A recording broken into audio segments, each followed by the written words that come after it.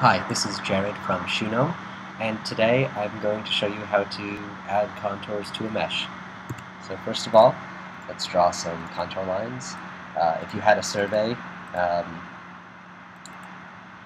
would just be tracing over the survey lines. I always trace over the survey lines rather than use the lines straight from the DWG, just to simplify the contours, because you don't need curves and you don't need a million points, you just need a couple.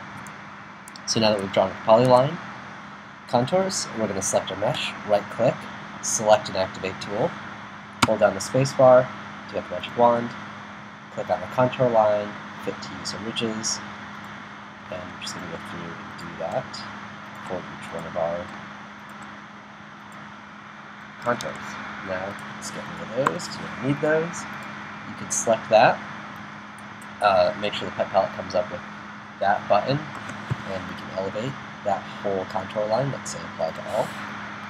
Let's do that for all of our new contour lines.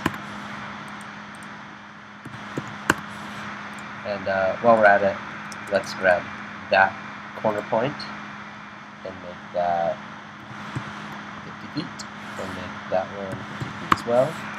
Now when we go to 3D, we have our mesh, contour lines, everything elevated. Did it all from the plan. It was super easy. And there we have it. So that's how you add contour lines to a mesh.